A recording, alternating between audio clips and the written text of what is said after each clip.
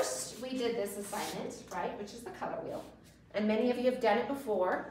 Some of you have never done it before, but it doesn't matter how many times you do a color wheel. As an artist, you'll probably do it more than. This is the compliments, right, that we did.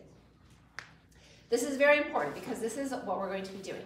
So we're going to 3 paintings, all right, 3 paintings, each one using a compliment. And once you know this, you know everything. You know everything. The only thing to add are a couple different color theory mixes to it that build on top of this, and hints and hues, okay, which we already talked about, which is in here, okay, which is the white and the dark around the back.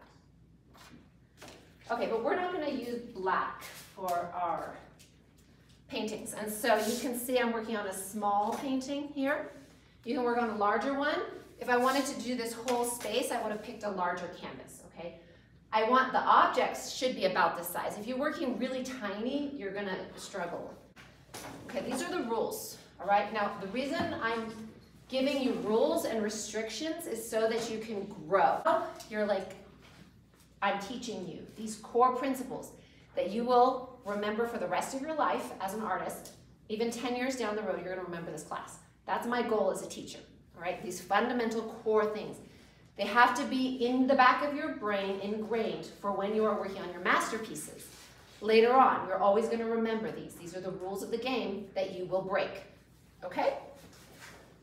So we're working with 2 opposite colors and white. So I'm working here on this painting with orange and blue. I have 2 blues to find my true blue, right? Now if you're working with red, you can have 2 reds. You can have the alizarin crimson and the cadmium red. Here I have 2 blues, and I have a little bit of yellow. That's cheating. I'm cheating, okay? That's because my orange leans red. And I know my orange leans red, so I threw that yellow on there, only to brighten the orange. This is Naples yellow, and you can have it with all of your mixtures because it acts like a white. It's a very nice, calm, soothing white, okay? That's not really white. It has a brown tone to it. And so it does help you out a little bit. So in essence, because you're using that, you're not being completely kosher to this assignment, but we're still being pretty close. Okay, so number 1, you have 3 values on every step. That means this foreground has 3 values. Before I start painting, 90% of your work is here. I often see people not appreciating or respecting your palette. Your palette is the most important thing, okay? If you're a musician, your instrument is the most important thing, right? You don't just go out there and start playing an orchestra without a tuned instrument, do you? That's exactly with painting. So if you have a messy palette, you're gonna not be able to control it. Working thin to thick, that means if you like to have nice thick strokes, like some of you do, not all of you, because that's your personal expression, that's not what we're doing. We're not doing personal expression, and I know that's hard for artists, okay? But that's not what we're doing. We're doing a lesson to learn about color theory. Now, you can put thick strokes on and have that nice clay kind of feeling built up afterwards, but not to begin with. And because you will drown in your paint, especially if you're used to oil paint. Okay, so you work thin to thick. That means I can see through the canvas, okay, the first layer. This is first layer. I get everything in before I do second layer.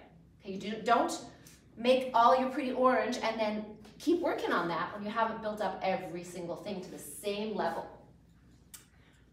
Okay, we're working dark to light. Okay, that's how oil paint works. It's the opposite of watercolor. And it's a little bit different than acrylic because acrylic dries. We are working wet on wet. When you come back to a new day, it's dry. But during the day, it's wet. Wet on wet is the goal. Okay? SE to neat. That means you're going to not get in there and make every little shiny detail, okay? We're gonna be looser and then get tighter. No blending until all colors are laid out, okay? So remember the video you saw. Everybody saw the video because I checked everybody. Okay. So that video is not what you have to do. You don't have to paint in that style, but you have to keep it in the back of your head that you want to blend after you lay out the colors, because otherwise we have a blending frenzy. Blending frenzy is a thing, and it's an addiction, and we're not going to have that addiction in this room, okay? So you lay out the colors. You can see here for the white, I didn't blend. I'm just laying them down. Now, if I had more time in this setting, I might have blended them while they were wet, but I'm just laying them down, okay? As far as brushes go, in order to not have paint all over your clothing, and all over you can't have it all over your hands. So, when you are working with your brushes, you have a neat workspace. You take care of, this is your instrument, okay? This is your instrument, this is the music. That means this is more important. Do you understand? This is not important. This is the music, this is the effect. This is the most important thing. Okay, I really have a hard time getting this across to people in the past, so this is why I'm putting so much energy into this discussion, this lecture. 90% of your painting is on your palette because it's all about getting the right color. And that is why we're doing this exercise. You are going to match the color. We are not doing creative expression. Match that orange to that orange. It is an exercise, okay? And you're gonna do it in 3 different times. Then we're gonna move on to a beautiful creative expression with your new knowledge, okay? Need to be wiped down like this every time you use them.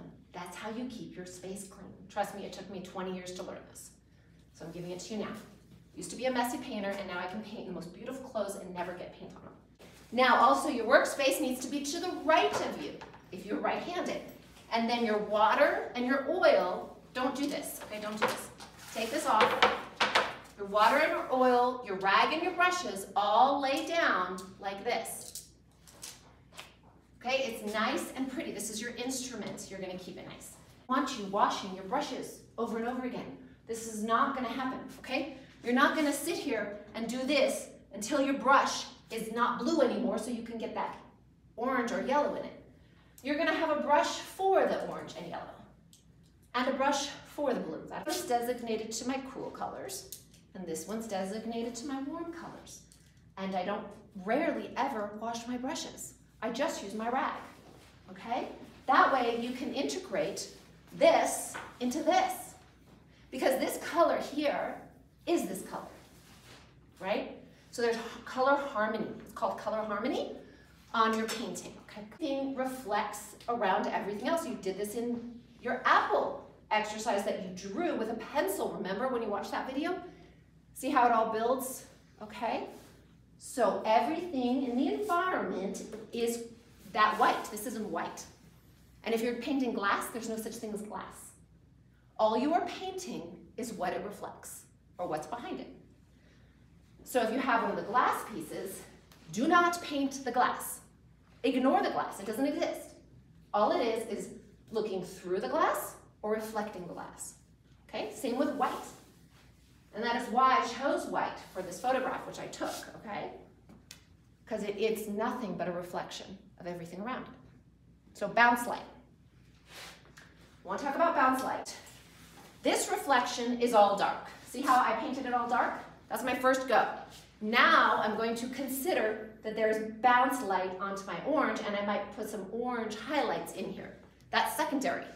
That means there's blue in my reflection, okay? This is my favorite size. This size I could use for everything. See it? This one I don't like as much. It's huge, okay, for this size. This is good for background. That's about it, okay? This tiny one, I don't really want to use a lot either because that means I'm getting up there in doing this. That's the end, okay? We're also cooking a cupcake. When you cook a cupcake, you have to mix the batter, and you do not put the sprinkles on when you have wet batter, okay? That is detail that will be at the end, and they're like music. Painting is so much like music. So you have high notes and you have low notes. Those high notes are the highlights, okay? And they're not to be put on at the beginning. They're secondary, they're later. And you are limited in your palette. 3 times you'll be limited in your palette. So however fast you go is however fast you can be done. Then when you're done, which is either a landscape, a portrait, or an advanced still life. And when I say advanced, I mean this time I mean advanced. That means like you can set it up yourself, you can do lace, you can do whatever. Second thing is you're going to use color theory, but you will not be restricted to this color theory. So we'll talk more about that. I'll give you some videos to watch on that. A lot of the images you look at of famous artists, they use color theory, but they're not limited to this particular color theory. Okay, there's other color theories, and I think some of you are familiar with them. Like split complement. Does everybody know what that is? Yes. Yeah, you just We take orange, but instead of going across to blue, we go to their neighbor. Blue-violet and blue-green would be their neighbor. That's a split complement. And it's beautiful, okay? It's elegant, and that is why we learn color theory, just like music theory. You don't just listen to random music, it's composed, okay? Well, paintings are also composed, not just in their composition, but in their colors. The most important thing is the color. Beyond composition, beyond talent, anything is color, okay? And you guys will understand how important it is, and it is almost the only important thing. All right, so that is one. There are others, and I'll show you the different ones, but you're going to pick one color theory and do your long study in that, okay? After you do 3 of these. Restrictions. Luckily in this class I don't have too many rebellious people who are like, I already know all this. I got that a lot last time. I already know all this. I don't want to do this. I want freedom, okay? But that's not actually what this class is about. It's a 2D design class. So when you go to your painting class next semester, whatever you do, you're just gonna really blossom, okay? Okay.